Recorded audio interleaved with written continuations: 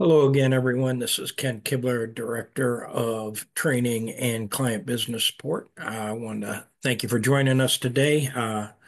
The uh, attendee list is still growing, so we're going to sit tight for another minute if you appreciate your patience. And hopefully, the attendee list will level off here shortly and we will get going.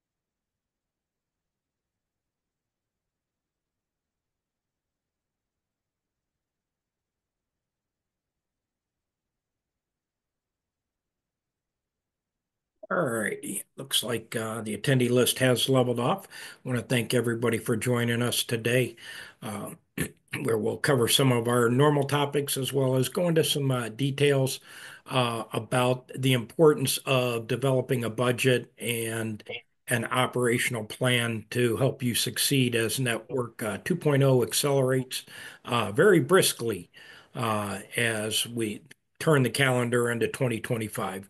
So without further ado, I'll turn this over to Jeff Walzak. As always, if you have any questions, please put them in the chat or the Q&A so we can get to those and answer them accordingly. Jeff? Alrighty. So, thanks for being here for a little bit this morning. And we need to remind you, as always, that eTruckBiz is not endorsed, sponsored, approved, or otherwise affiliated with FedEx Corporation. Every week we start with the volume trends, and do we have a little good news this week? Well, maybe we do. Looks like there's a little life over on the pickup side. That's good stuff there. Pick up packages. All right. It's not great, but it's better than it was, so that's good. How about on the delivery side? Look at that. Delivery stops way up there. In fact, I can't see that. I think it is. That might be the best this year. There we go. So if that's the case, that's pretty damn good news. Packages kind of falling behind a little bit, but still, we'll take it. So that's good. Some good stuff there. So how did we handle it from a productivity standpoint? You would think we did okay.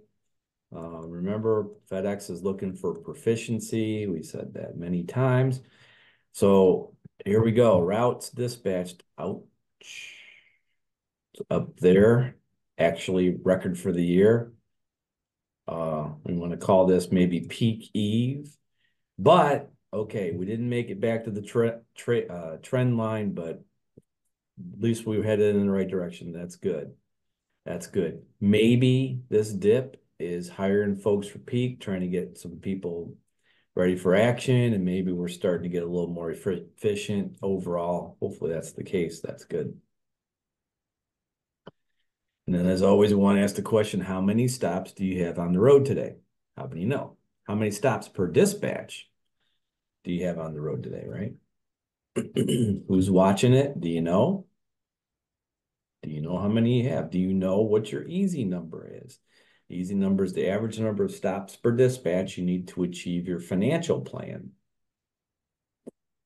Where do I see my EZNumber? Right there in the dashboard of your system after you have gone through what we'll talk about at the end of the presentation here in a little bit.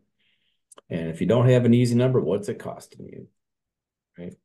So does FedEx calculate your EZNumber for you? No, they don't. In fact, do they provide any kind of budget or expense plan for you? Nope. Are they gonna? No. How are you supposed to know what you should be expected to spend on your different categories of stuff? Make it up? Can, but if you want to plan, we'll show you how to get one here after a while, so stay tuned. Okay, in the news, and there's a little bit of news. So there's actually some big news coming from UPS on Thursday of this week. What's going on Thursday? Well, UPS gets rare cell call on rising competition from Amazon and FedEx. United Parcel Service received a rare cell recommendation on as Barclays expressed concern on the shipping giant's earnings at a third quarter results later this week. Analyst Brandon Oglensky downgraded the Atlanta-based company to underweight from equal weight, noting likely near-term risk to earnings from continued weakness in parcel demand, as well as long-term challenges stemming from the potentially smaller relationship with Amazon and more competition from rival FedEx Corp. Long-term pressures from Amazon, non-union FedEx competition, and limited dividend growth paint a relatively tough outlook for UPS shares. Shares in UPS fell 3.4% Monday, and their biggest one-day drop in nearly 3 months. The stock now has a 17 buy equivalent recommendation, 14 holds and 3 sells, with an average price target of 145. Shares are down 16% this year. Oops, wrong way. UPS's coming third quarter earnings report on Thursday follows last month's disappointing print from rival FedEx, which warned investors that its business would slow in the year ahead. Both companies had struggled with expedited shipping, with more customers switching to slower delivery options to save money.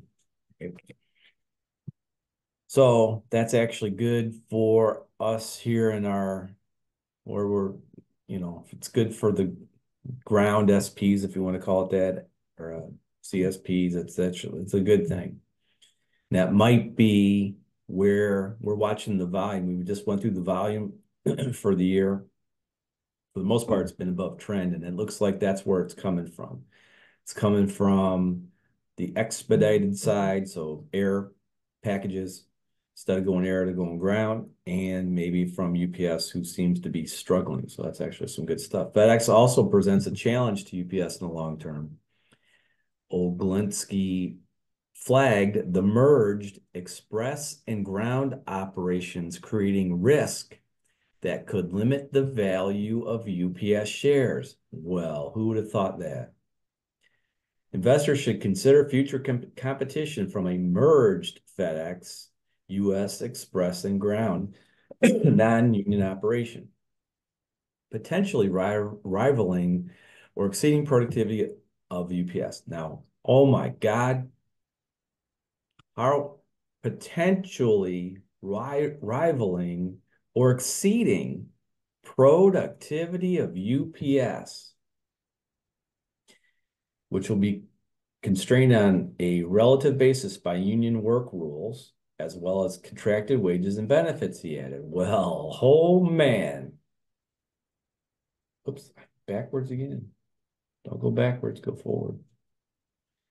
So this is the bet everybody's making. And I don't mean everybody, us. I mean Wall Street. I mean folks that are driving the stock price up to 250, 260, $300, the FedEx stock price. At first, they said, well, can ground contractors handle this? And at first, yes, it was a bit of a struggle. But once the ground folks get their act together, which they will, they always do, it could be that the ground side of things or the new FedEx could exceed the productivity of UPS. Think of that. Big time, big time. And there you go with UPS's stock price. This is yesterday. I don't know how it's doing today. It might have come back. Who knows? I didn't look. But they're not doing too well, right? Okay. All right. Many of you already know we have been offering a standard budget.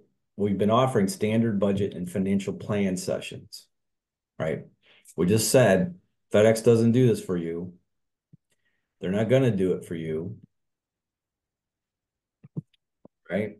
We've been having these sessions, and quite honestly, we've been very, very busy, especially since the FedEx show in Orlando, doing these for folks. And it's been very, very eye-opening for everybody. So why is it important that we do this? By virtue of the unique contractual relationship FedEx has with its service providers, FedEx Corporation cannot manage the manner, method, or means of how service providers achieve the contracted results, right? Which means they don't necessarily provide operations training, right? They provide operations results management. If you don't make 99, then they're going to ask you why you didn't make 99 or 98.5, whatever you want to, whatever yardstick you want to use there, but they're not going to tell you how to do it. They might kind of sort of tell you, but it's up to you to figure it out, right? They don't do any business planning for you. Never have, never will. And especially the thing they don't do the most and will never do is they're not going to provide you any kind of financial guidance. And the list of reasons for that are numerous, but they're not going to do that, right? So for the most part, you're on your own when it comes to financial things. So well, anyways, you're on your own, especially when it comes to financial guidance. So as part of, if you get one of these and do one of these consulting sessions with us, what we're going to do is there's three things I'm going to show you here. The first thing is we're going to develop a standard operating budget for your particular CSA or your particular operation, right? A lot of people have asked, well, what is that? What is that? Well, first of all, it's tremendously important because if you have a budget or you know where you're supposed to be going, you can make informed decisions about what you should be dispatching, whether or not you're doing it the right way or you're doing it how you should be doing it. At least you know where you're going to try to go, right? So it helps you make informed decisions. It helps you measure performance, of course. How am I doing versus the budget? And then it helps you establish and achieve goals. So how much money am I supposed to make? Well, a lot. Okay, well, how much is a lot? What's the number? What am I doing? It gives you a benchmark of what FedEx thinks the standard operating expenses in the CSA are. I'll bet you, well, how can you know? You don't know. But they do have, especially as you go through your negotiation, they do have, and that's how they do your negotiation, is they expect you to spend a certain amount on things we're going to show you here in a second, right? But how do you know what that is? Well, we do. So this is an example of a standard operating budget. So the first thing is you've got an estimated revenue, again, coming from your negotiation. So in this case, let's just take one that was about $2 million as far as estimated revenue. In this particular case, and all of these are different, but in this particular case, for this CSA, we know that FedEx expects 44.49% of this CSA's revenue to be spent on labor, right? And this is the dollar amount over here. In this particular case, FedEx would expect 9.57% to be spent on fuel, 6.3% on maintenance, workers' comp insurance, and on down the list, so that we get an operating expense of 69.35% of your revenue. Okay. Now, operating expenses are expenses you got to incur to generate $1 of revenue. right? So if you don't buy fuel, trucks don't go anywhere. They can't deliver any packages. Now there's another group of expenses called general and administrative expenses. These are expenses that they're necessary, but they don't generate any revenue. So same thing here. They would expect you to spend these amounts or these percentages of your revenue on these particular items. Now, a lot of people say, well, that's not what my accountant says. Right. Your accountant has their particular chart of accounts that they use for who knows what they use for. I mean, your accountant, like some of you might have an accountant that does several transportation companies, but except for the CPAs that are affiliates of ours, nobody has a standard chart of accounts. Well, if you made a standard chart of accounts for all FedEx folks, this is basically what it would look like, right? And we can do this because, well, you'll see here in a little bit. But anyway, this is what they would expect you to spend on the general and administrative side. So then you'd have a total of, in this case, 81.03% of your revenue should be spent on both classes of expenses, giving you an EBITDA of about 18.97%. It's $380,000. They also budget, if you want to look at it that way, some capital investment or costs or debt service, if you want to look at it that way. They think you can spend 7% of your revenue on SBA loans, truck payments, that kind of thing. In this case, it's $140,000. So at the end of the day, they think from the revenue generated, in this case, 11.97% should fall to the bottom line, which is about $240,000, right? Okay, that's what we would call a standard operating budget. Again, the standard operating budget comes from your negotiation information. That's how we know what your budget should be, right? It's the basis for all your financial planning. So I don't know if those of you that try to do this yourself, I don't know if this is how you do that, but this is how it goes. We need to figure out what FedEx thinks they're going to pay you, right? The question is, are they paying you enough? 99 out of 100 times, everybody's going to say, no, that's not enough.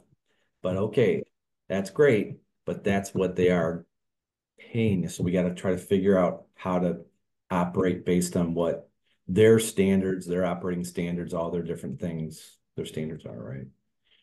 And then on the other side of this, we would end up using this for the next negotiation, right? So when you guys get Carrie to help you with your negotiations, this is something that she does. She doesn't really show you this, but she figures out what FedEx thinks you should spend on different things, and that's part of the whole negotiation service. Okay, we can do this. This is only possible because Miss Carrie has done thousands and thousands of negotiations. This isn't something you just pull stuff out of the sky. We know because she has the data from all the negotiations she's done. Plus 10 years of specific financial and operational data. We have a very, very large database now of everything FedEx Ground, FedEx, you name it. It's probably outside of FedEx, it's got to be one of the biggest and best data sets that exists out there. And then we also have the real-time API connection with FedEx, which also helps us put together how it put together the budget and what we're going to show you here in a minute, the expense management plan. So there's another, so first you have a budget. What do they think you should be spending? Doesn't matter if we agree with it or not, it's what the budget is. That's what they are paying, okay? Then we take their budget and we come up with a expense plan or a spending plan. This is used to derive your spending targets and goals from the standard budget, right? So what do we mean by this? We want to take the budget and adjust the budget for what we're actually spending or what we really need to spend, right? Now, we don't want to just do this willy-nilly. We want to try to stay at budget as much as we can. But if there's any number of things that you wouldn't agree with FedEx that, this is not I have to spend more than this or sometimes less. Sometimes we see people, they budget a certain amount for workers' comp, and some folks are actually doing better than the budget. So we would adjust the budget for our expense plan accordingly. We'll show you that here in a second. So this is what the expense plan might look like for this particular budget that we looked at here a second ago. So remember, we were at 44.47% total labor as a percent of revenue. Well, let's, for whatever reason, say that's just too low. We can't do that. We're not going to be able to do that. So we can adjust this. And in this particular case, we adjusted this up to 43.66%. Why? Because, I mean, in your case, and if we go through this exercise with you, we'll do it based on what you have going on. But in this case, we just made up 43.66%, which gets us up to 47.66, which is still pretty good. And then, of course, this adjusts the amount from 891,000 to 955 that we are planning on spending. So here's what FedEx thinks we should spend, but here's what we're going to plan on spending. Okay, hopefully that makes some sense. Same thing with fuel. Maybe, who knows? You could spend less on fuel, not usually, but we want to adjust that. And then we would do that for all the rest of these categories. And in this case, we didn't do it because I didn't want to get too crazy, but we adjusted up from 69% for operating expenses, up from 69 to 73.36% as a plan for what we're going to spend, right? Okay, same thing on the G&A side. You'd adjust for actual situations. I didn't do any adjusting here just to make it simple. I will say one of the things we are seeing a lot of, and this is just a thought-provoking comment I'm going to make. We're definitely seeing a lot of folks are heavy with BCs. So, and there's some argument about this, but at least I think the general rule of a BC to dispatch ratio should be 1 BC per 14 dispatches. Okay. So let's say I'm dispatching 14 trucks and I have 2 BCs, which we're finding a lot of folks have extra BCs for whatever reason. And that you can do it. It's just going to be, you're over budget, of course, right? Especially over what FedEx thinks you should be doing. So anyway, as you would adjust the standard plan, or not the standard, the expense plan, we would be, let's see here. So as we adjust the plan, now our planned owner's benefit is less than what FedEx thinks we should be at, but now we finally have a plan, right? What are we going to spend? If we want this amount of owner's benefit, I mean, we want this amount, but we just said, no, we're spending more for whatever reason. Okay, so we're going to plan on this particular amount of owner's benefit, right? Now, the question is, how do we get there? That's what the EZNumber is all about. Your EZNumber reduces the complexity of running a P&D operation down to one simple goal. So for the most part, what does FedEx want? They want service, right? So they, for the most part, reduce what they want.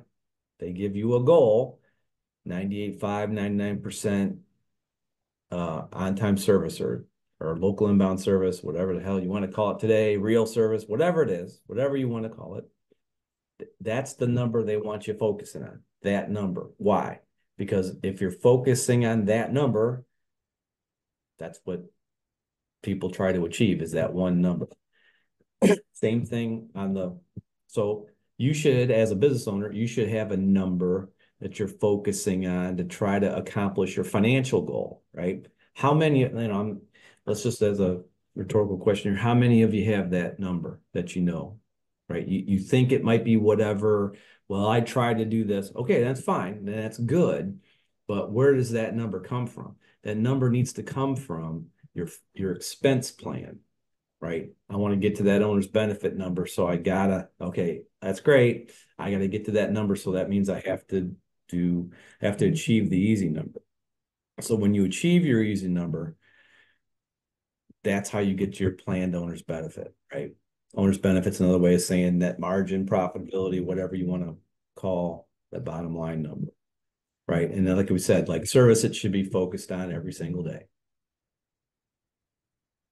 So as we go through this exercise, you wind up with a planned EZNumber. This planned EZNumber here is 4.9 stops per dispatch above the budgeted EZNumber.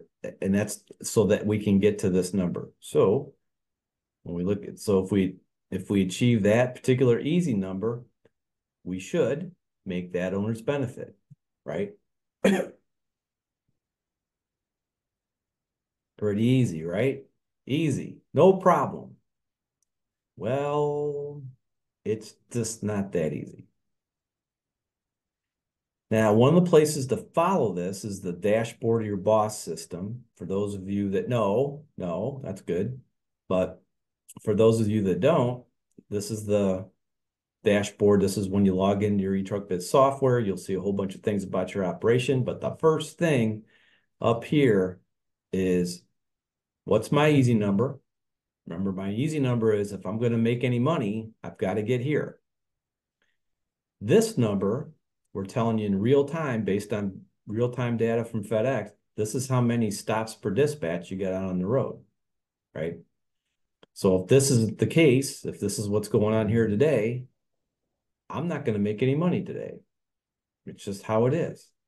Now, okay, there might be a zillion reasons why, but if I'm going to win in this game, if I'm going to have a successful business, I got to get to here, right? I got to figure out how to get here. That's what a bunch of the things we're going to show you here in a minute. And I'm not trying to tell you it's easy. We sit here every Tuesday and everything's easy. Just do this, just do that. Well, we know it's not that easy. However, there are things you can do to get closer to your EZNumber, right? Well, easy right now. If you're able to focus on it. So what you want to be able to do, get to your EZNumber, you need to get your team focusing on revenue producing tasks, right? We had this discussion a week or two ago.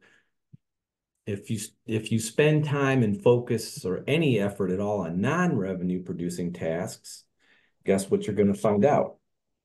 You're going to find out you're not making your EZNumber. Or if you're making your EZNumber, maybe you could be doing better. There's nobody's saying you can't do better than your EZNumber. We have to focus on revenue producing tasks, right? How do we do that?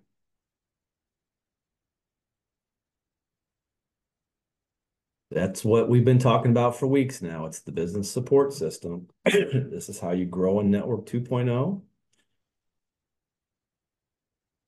We'll focus on all these things in these programs to enable you to focus on revenue producing tasks.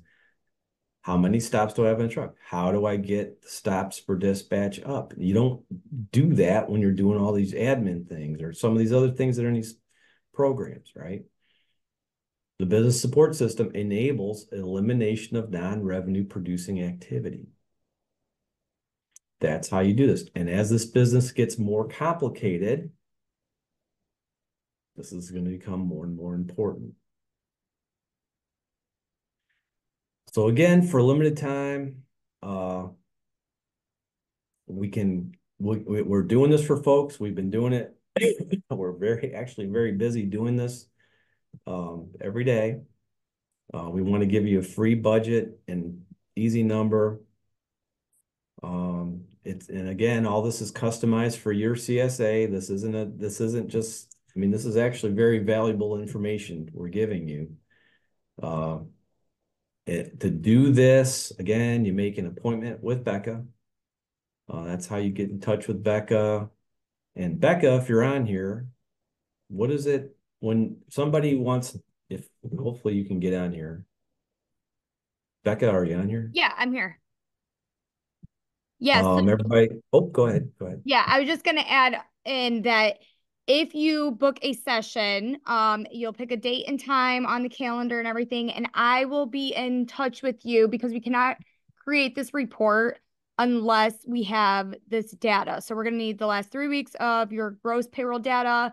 And then there is some information that we're going to need from your MyGroundBiz account that I can show you exactly how to get to that. I can send you a screenshot of what exactly we're looking for, but we cannot create the report without that handy. So just keep in mind that I will be contacting you after you book this so that we can get this going for you and have that created by the time your session is here. Okay, excellent. So you guys, it's real important that if you don't know, a wise man once said, if you don't know where you're going, you might not get there. Who said that? Anybody know? I cannot name that quote. That was Yogi Berra, I think. If you don't know where you're going, you might not get there.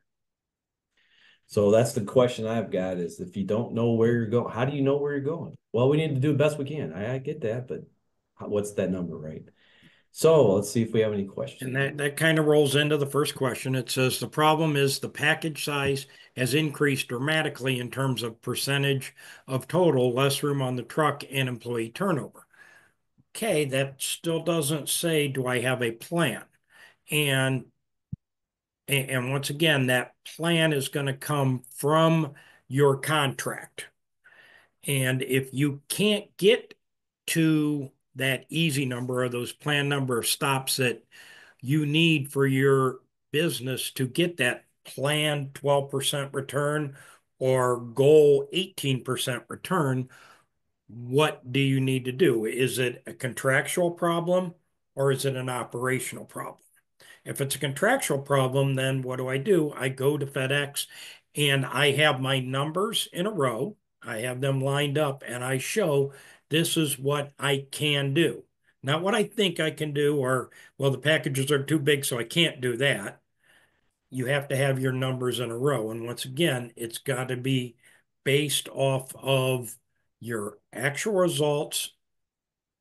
If they're not good, what can I do to improve them? But compared to that contract, the one number that FedEx will give you in a negotiation is the plan number of dispatches.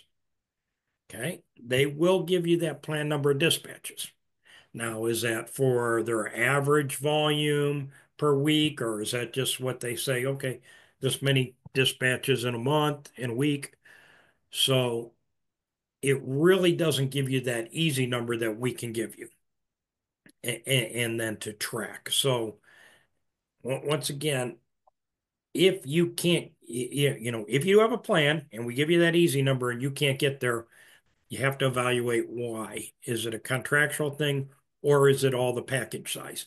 And if the packages are too big, are my trucks full? Am I sending out a P1200 with 300 cube on it and saying it's full? And if you try that with FedEx, they're going to say that P1200 is not full with 300 cube on it. I mean, it was the most animated discussion of all the breakout sessions of at the FedEx Summit. So you've got to be able to say, if I've only got 300 cube on here, what can I do to get more on there? And once again, that starts with planning. So I plan the right amount of work on the truck. So that's a DRO. And then I have to teach the proper methods. So once again, if you're working on those revenue producing things, we can help you with the non-revenue producing things. But do your managers know the methods? If not, we can help you with the OPP program with that. a long time in the industry. I don't want to say how many years because I'll feel really old. But a lot of years in the industry, I know the methods and we know how to set the DRA up so you can get to that number. But if you still can't get to that easy number, then we got a contractual problem and we can help you with that as well too. So wait a minute. So I'm not trying to tell you, and we're not trying to tell you that there's not big packages out there. Guess what? There are. I had a guy felt so strongly about his big packages, he made a video recently and he went through his truck and he was taking, I don't want to embarrass him. Otherwise I'd show it on here because we're all friends on this one, on this particular webinar. Maybe we will show it, but he's walking up and down the truck showing a pretty well sorted truck. And he says, of course, my driver had to sort this truck and okay, good. But guess what happened? He's showing about 3, maybe 400 cube on a 1200 and saying, there's just no way I can get any more packages on. And he's right. His shelves were full. And under the shelves, there's packages there too. But by the fact that he's walking up and down the middle of his truck, taking a movie of everything, there's cubic air that he's transporting now. So that counts, right?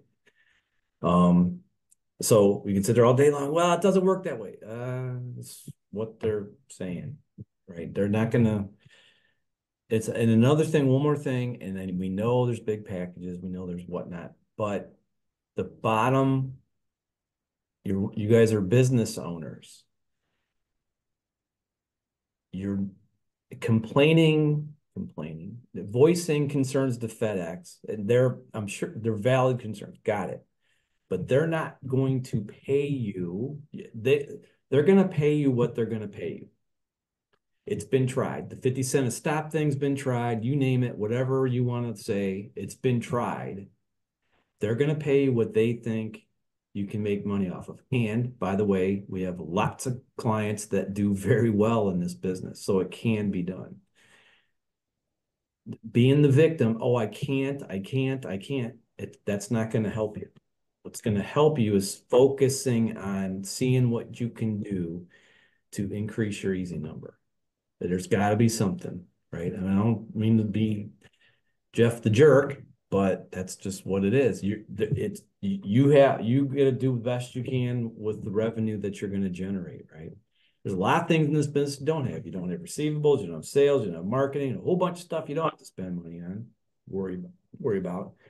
I know it doesn't make it any easier, but that's what you got to do. You guys got to see what best you can do with the hand you're dealt. Okay, there you go. Says, I've been waiting 5 months to get the recognition.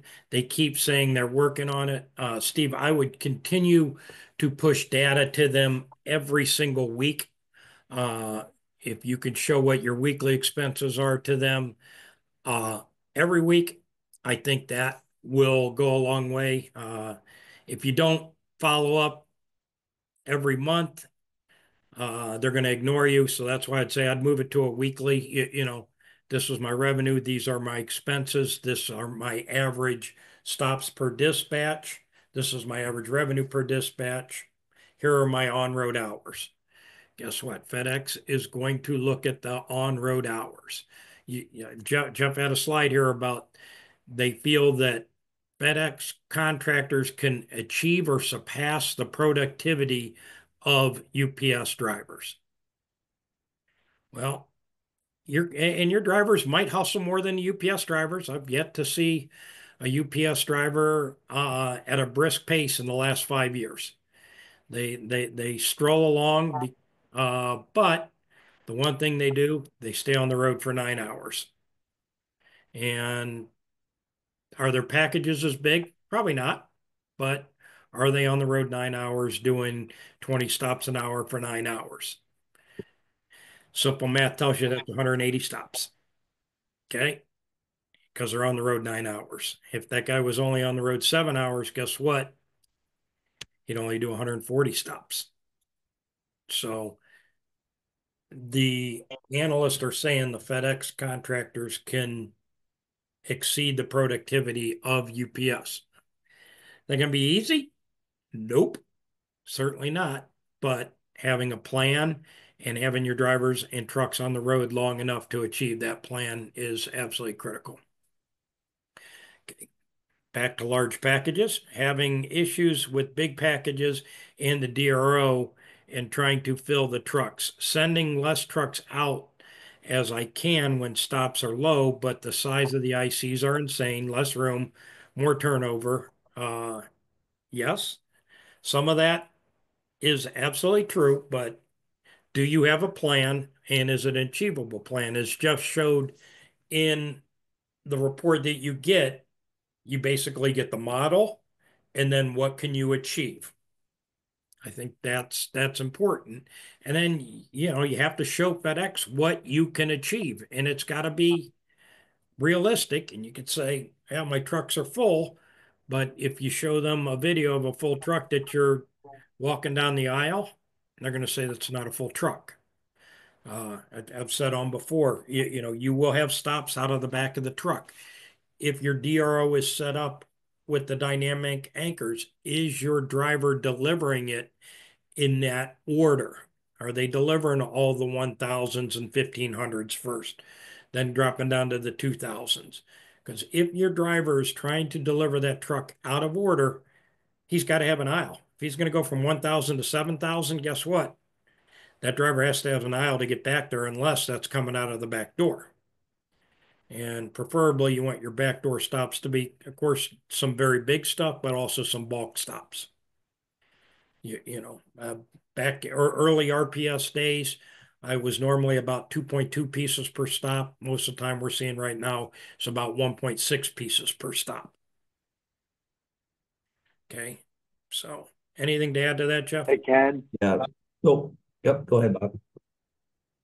Hey, also too, that's what the dynamic anchors do. They help you distribute and keep those trucks where they're not overflowing. The dynamic anchors, they're scary to use if you haven't used them before, but they're working.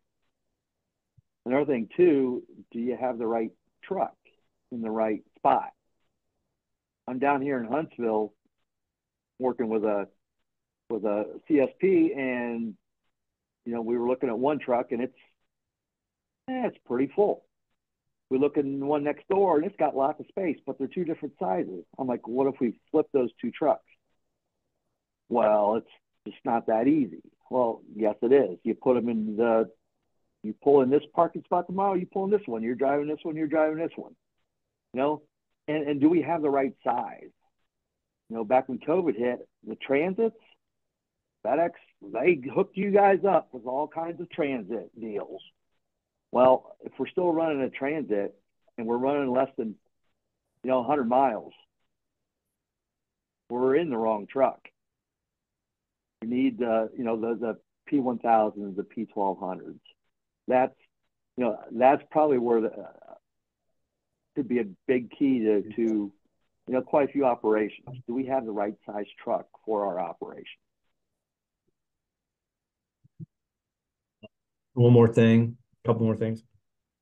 Well, you're not going to get any argument from me that if they're going to, that should definitely be a settlement charge, should be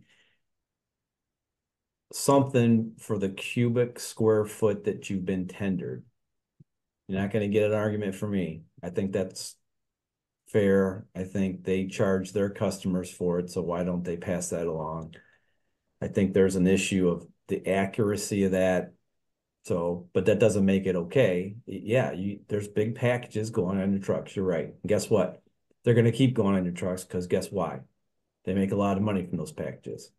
I just think they should do a better. I agree with you. I think they should do a better job of compensating contractors for that, but that's not gonna change our situation. Our situation is we have to do the best we can with what we got. And one of the other ways to do that is the third program in the business support system is the expense management program. We haven't said much about that yet because it's fairly new, but when you want to approach FedEx, we want to do it. I mean, guess what? When you tell them you got big packages, I think they already know that. They've heard that once before. What they don't know is that you're armed with your expense data, your real expense data. It really costs you this to do what you do. And when you can demonstrate that to them, I think you're going to find that, I mean, it's one, they actually ask you some of that at negotiation time.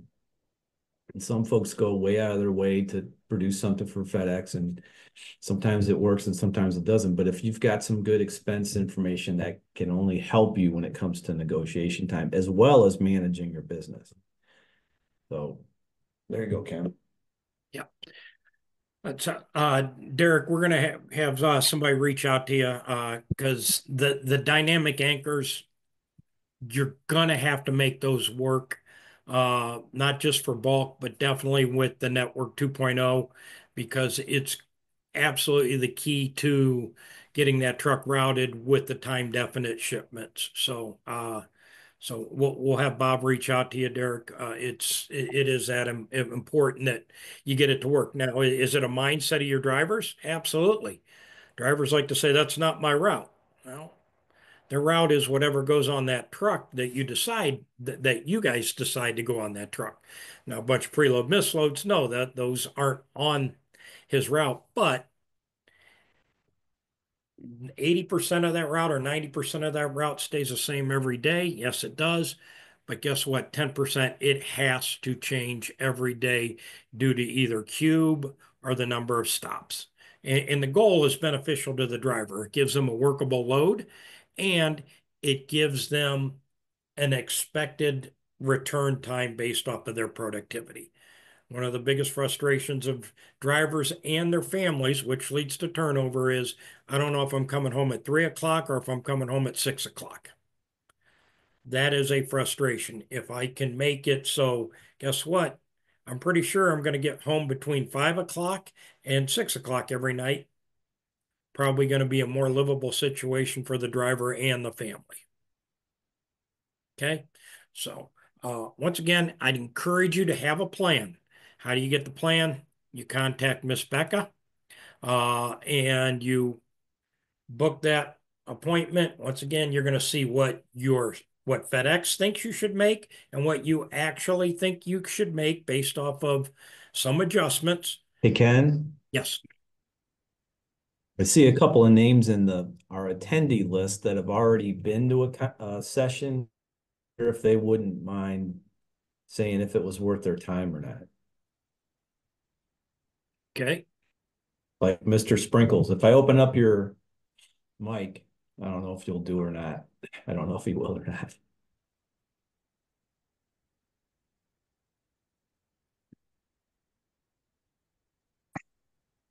There he is. There you go. Yes. Mr. Sprinkles. Yes. Can you tell the group here just for fun if you thought it was worth coming to this session? This is actually unplanned and we didn't ask you to talk beforehand or anything like that. So just can you tell us? I will vouch that this was not planned. But yes, it was well worth it. Absolutely. You'll And how be long have you been Go ahead. how long have you been a CSP, Andrew? 21 years to the month. Woo! 21 years. And did you learn something just shy of 21 years when you attended the session with Jeff and Becca? Yes. Yes, I did. So the point being, it's worth it, right? If nothing else, it's a thought exercise, and I mean, that's okay. It's good. Thank you for speaking up. I do have a question, Sure, absolutely. just because of where did you get the 14 routes per BC?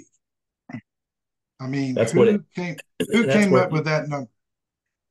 That's an old FedEx ground engineered standard.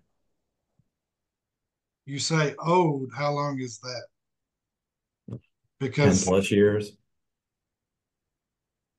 but things have changed in 10 plus years, correct? Yeah, but they're not gonna necessarily pay, they understand the business is getting more complicated, but do you think they're paying you more so you can have more BCs? Just mean- in order to manage and or uh, contingency plan. Right. That's why there's the business support system.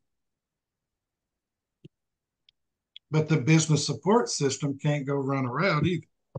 No, but it can free up folks to do that. That's the point. Well, we're just going to tell you that without going too far, your friends, Andrew, at FedEx think it's a great idea. Let's just put it that way. How's that? Because of what you just said. Yes. I guess after 21 years, yes. They're not my friends, they're your friends. Come on, Bob Newman loves you, Andrew. Yes, I know.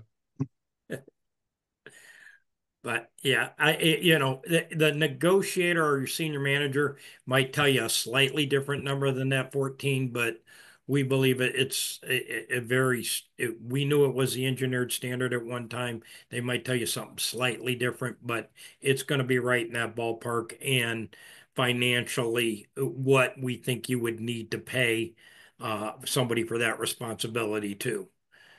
If FedEx tells you it's 12, guess what? They might want you to pay less than what we think you would have to pay a very astute and productive BC. Okay. Anything else, Jeff? I'm combing the list. I can't, unless I'm missing, I don't know. Let's see here. Oh, I don't know. I see a couple others, but I won't, there's been other folks that are on this list that have attended, and I guess we just need to talk to one. That's fine. But no, other than that, no.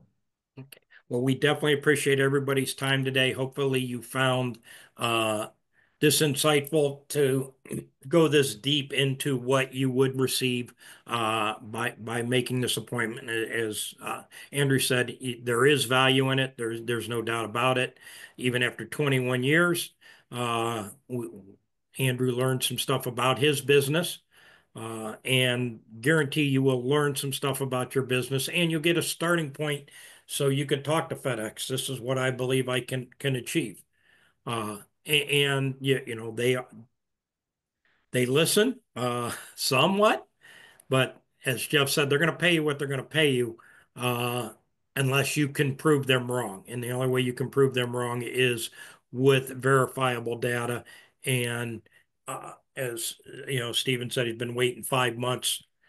You got to be persistent with it, because if you're not persistent, you're easy to ignore. That ain't right, but